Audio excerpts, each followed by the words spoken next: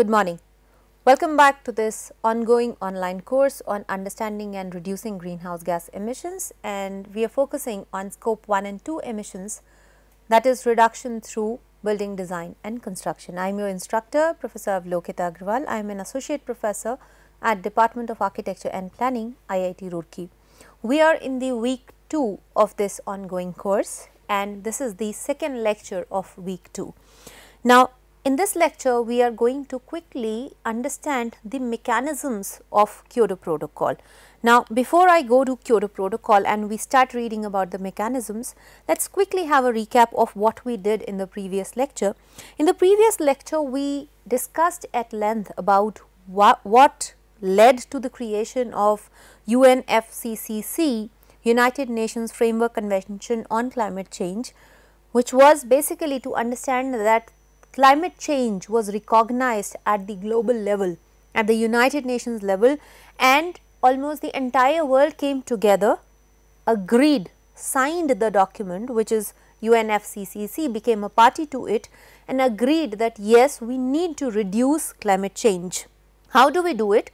Was eventually subsequently it was adopted, various measures were adopted in different conference of parties, COPs, which we have seen through the history, starting with the first one, which was Kyoto Protocol. So, when we studied about UNFCCC, we clearly understood that it is kind of an agreement, it is a framework convention where it discusses about what needs to be done, and everybody agreed that okay, climate change has to be reversed, reduced, stopped, something has to be done about climate change, but how will it be done was subsequently discussed in different conference of parties, and the first and the most important of that being Kyoto Protocol. So, we will quickly read about in this particular lecture introduction to Kyoto Protocol, different mechanisms of Kyoto Protocol and quick amendments, some amendments, and then successor to Kyoto Protocol, which we will take in the next lecture tomorrow, third lecture of this week. So, quickly introducing Kyoto Protocol, and we have seen it through the history. So, I am not going to take you through the historical events that led to it, but when UNFCCC was proposed and adopted in 1992, which was the first Earth Summit, 5 years after that the Kyoto Protocol was adopted in December 1997, and there was a very complex ratification process which was required. Ratification, as I have already mentioned in the previous lecture, it requires parties to sign. Parties are the nations which are agreeing to follow the protocol, that is in this case Kyoto Protocol, and then they will also write how and what will they do to achieve this protocol or to meet this protocol, and that is what the ratification process was. So, eventually it entered into force in February 2005, when the minimum number of signatories, they signed the protocol, and finally it came into force. Now, what does Kyoto Protocol do? It operationalizes the UNFCCC by committing industrialized countries and economies in transition to limit and reduce greenhouse gas emissions.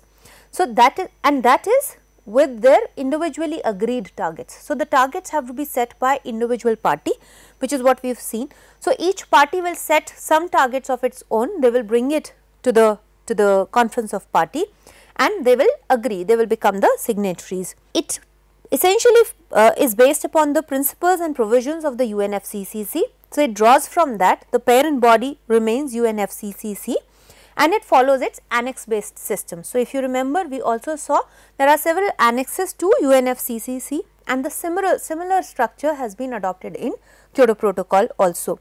One interesting thing which has been followed in UNFCCC right from the beginning and all its conference of parties, its protocols and its amendments, is that it puts a heavier burden on the developed countries, and it has a binding for developed countries, and there is hardly any binding for the developing countries and underdeveloped countries. So, the principle of UNFCCC and Kyoto Protocol being common but differentiated responsibility and respective capabilities. So, that is why we saw when we were reading about UNFCCC that there are different annexures, Annex A countries, Annex B countries, non-annex countries, LDC countries. So, that is what we saw, and there the differentiated responsibility and differentiated capabilities has been respected, and accordingly binding or non-binding status has been given to that. So, this is just a clip where, so Kyoto Protocol, when it was proposed and gradually it was ratified, it has been a successful protocol in terms that there are almost the entire world is a signatory to that, but it is not successful in the sense that we have still not been able to achieve what we wanted to achieve through Kyoto Protocol. So, if you look at this here, and if you remember the different annexes, you can see different annexes. Now, here we can see that the ones which are in green, these are the Annex B parties with binding targets in the second period. So, Kyoto Protocol had two periods, 1997 to 2012 and 2012 to 2020. These are the two binding periods. The first binding period, after which it was increased, amendment was passed in Doha and it was increased to the second period. That is what we are talking about as the second period. So, these are the parties which have binding targets in second period. These are the parties which had binding targets in the first period, but they did not agree, they did not create their own targets for the second period. So, they were there only till 2012 with binding targets. Some countries which initially were there, but then they withdrew from the protocol. So, Canada. So, Canada was earlier a signatory, a party to Kyoto Protocol, but later it pulled out, and then USA did not become a signatory to the protocol, and they have not ratified the protocol as yet. These countries which are less developed or are developing countries, they are signatory, they are party to the Kyoto Protocol, but they do not have binding targets. So, they are non-binding target parties, and so these are all the, and I think there are very few which are not party or they have not ratified the protocol so far. Now, if we look at the Kyoto Protocol, we will see that depending upon the size of the economy and also the status of developed and the status of development, the countries have been provided, they had been provided with binding targets for reducing their emissions, and which is what we have seen here, that out of the total goal which was set to 3%, however, so it was divided between all the countries, only 0.4% of the goal has been achieved. So, this is what it is showing, that what was the target which was set and what has been achieved. So, the target for example was 14%, but none has been achieved. For example, in case of Canada, 22 was the target which was set, 22% reduction, and only 6% reduction has been achieved. Some countries have done really well and some others have not done as well, but overall we are far from achieving the target. And if we look at the overall scenario of global emissions since adopting Kyoto Protocol, and that is where I say that Kyoto Protocol has not been a very successful protocol, in the sense that the targets which we had kept for ourselves, we have not been able to achieve. So, here bigger the circle, if you look at this particular graphics, bigger the circle implies more is the emission, overall emission, absolute emission, and these triangles clearly tell us that whether the emissions from when the parties ratified Kyoto Protocol, so the emissions have increased or decreased. Here we can see that US has since increased its emissions. Well, it has not ratified Kyoto Protocol, but if you look at China, which has non-binding targets, but it has ratified the Kyoto Protocol, has almost increased the total emissions, greenhouse gas emissions, by 100%. So, they have literally doubled the emissions, but then we also see that there are non-binding targets for these countries.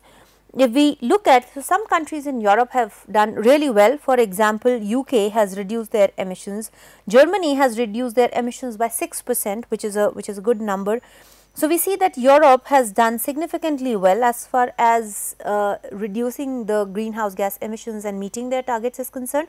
So, they might have set bigger targets for themselves and they might not have been able to achieve that fully, but overall they have been able to achieve some emission cuts in the overall numbers.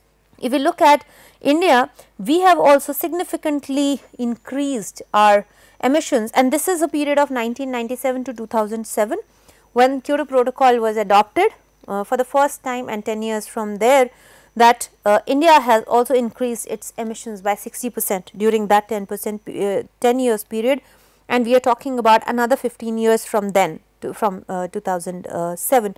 So, this is what we are seeing as a scenario, that the global emissions have only increased. Overall global emissions have significantly increased, and they have not gone down.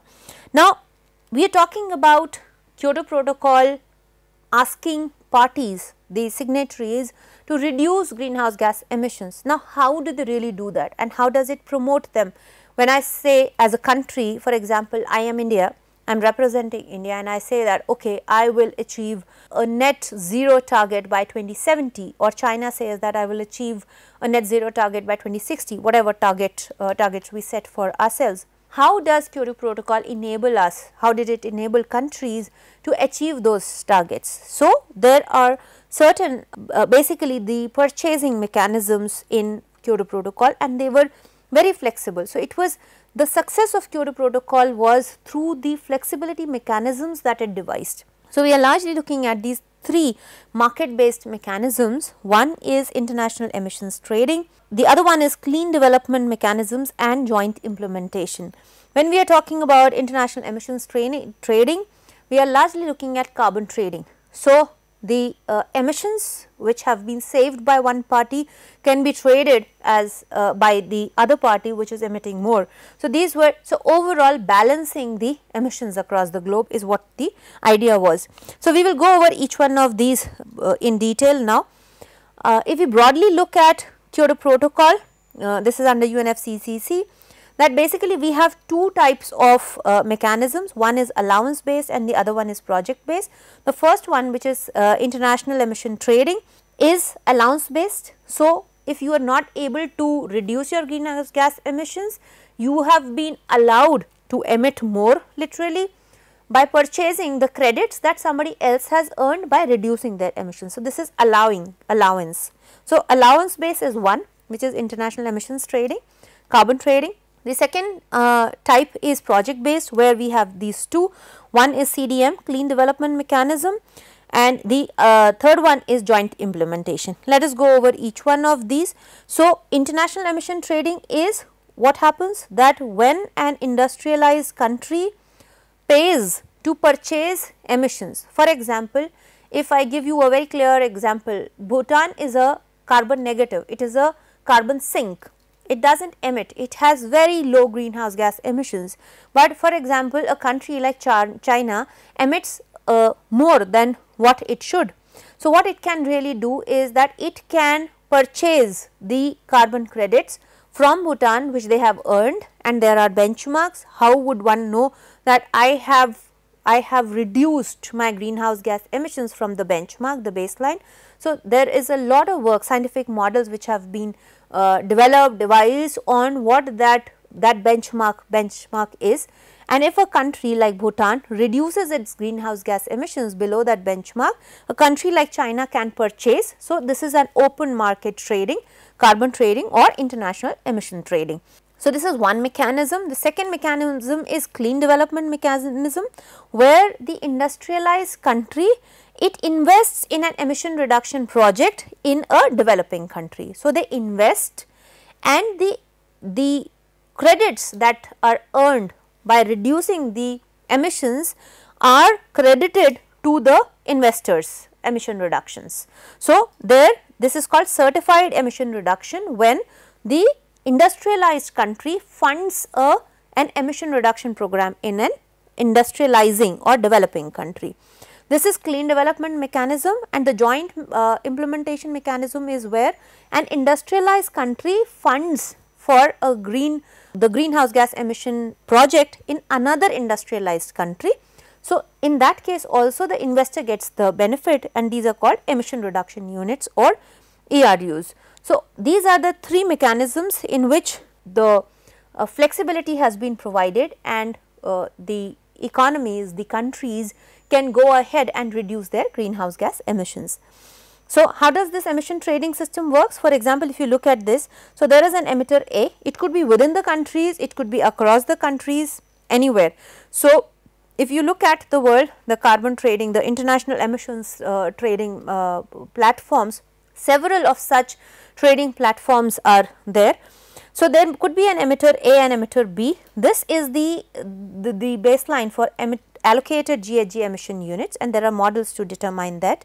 Now, emitter A actually emits more than its allowed GHG emissions, and emitter B emits less. So, this is the credit that this emitter B has earned. These are the units that it has earned, and it can sell these units in the carbon market, the international emissions through this particular mechanism IET, and then it buys, the emitter A buys these credits, and it will further reduce. So, suppose this is an amount X and here it is an amount Y which is less than X.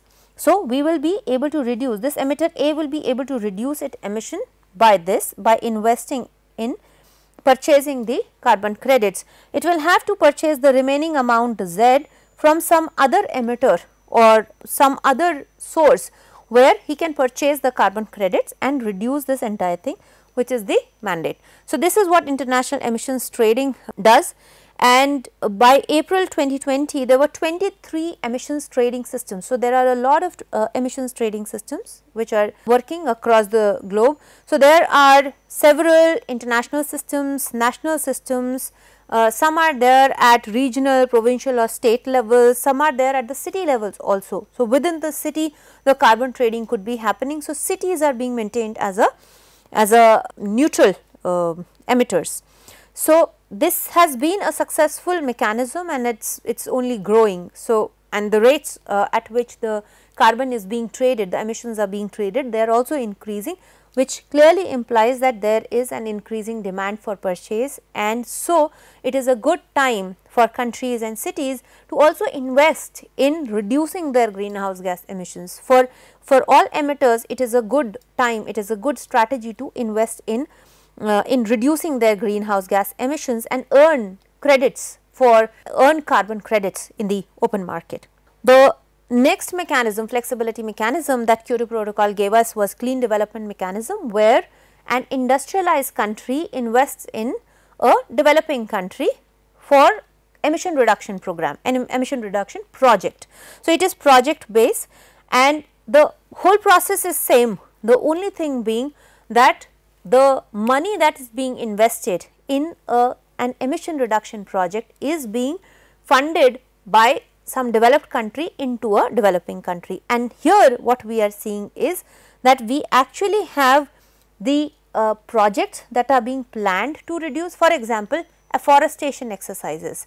Now, a developed country might fund, now the developed country might not have enough land within its geographic boundaries to develop a sink project, a carbon sink project like afforestation, and it funds, for example, China, again I take the same example, China funds afforestation in Bhutan.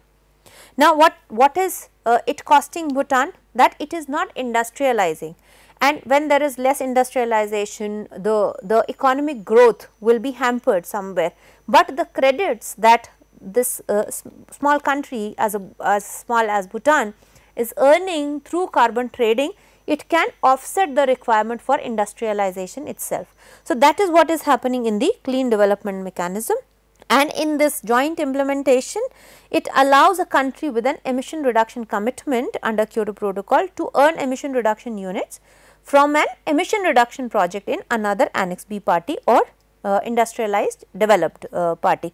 Again, when we are trading these carbon credits, it is equivalent to 1 ton of carbon dioxide emitted or emission saved. So, that is what we are talking about. Now, there are several benefits of this flexible mechanism, and there have been a lot of success stories. While I say that it has not been fully successful, but there have been several success stories. One is that it stimulates the green investment in developing countries. Now, developing countries often do not have sufficient funds to invest in such emission reduction programs, but then developed countries have a binding target to reduce their emissions, which they cannot do on their own land. they cannot change the machinery of complete machinery of their industrialized units, or they cannot change the entire energy production system in their country. So, what it can do is that it allows the investment into in emission reduction programs, green investment. So, this has been a very good benefit of this flexible market mechanism. It includes, it brings in the private sector, and it helps to cut and hold the greenhouse gas emissions at a very steady and safe level. And overall it helps the industries to skip the older and dirtier technology to a newer and cleaner infrastructure and systems, because somebody is funding. So, if the funding becomes easy. So, at the end of the day, when we are talking about, and we had seen when we were talking about the climate change risks, we had seen that economy risks due to transition, the transition risks are also significant, they are substantial. So, this is where it kind of eases, this mechanism eases this transition, because the industry, the country which is in the mode of transition is not the one who is paying, there is somebody else who is paying. So, it is kind of win-win to everybody. And then overall it strengthens the protocol's environmental integrity, and it supports the carbon market's credibility and ensures transparency of accounting by parties. Now, Kyoto Protocol originally was supposed to be up till 2012. So, in 2012 there has been an added period, that was in Doha, Qatar in 2012, and it adopted for a second commitment period which I was mentioning earlier, which started in 2013 and it lasted up till 2020. So, the first commitment period was from 2008 to 12, 2007 was when Kyoto Protocol was ratified, and then the second commitment period started from 2013 after 2012, and then it lasted until 2020. After that also, so in between from adopting Kyoto Protocol, we have already seen in the history when we were talking about UNFCCC, different conference of parties and the major takeaways from those COPs.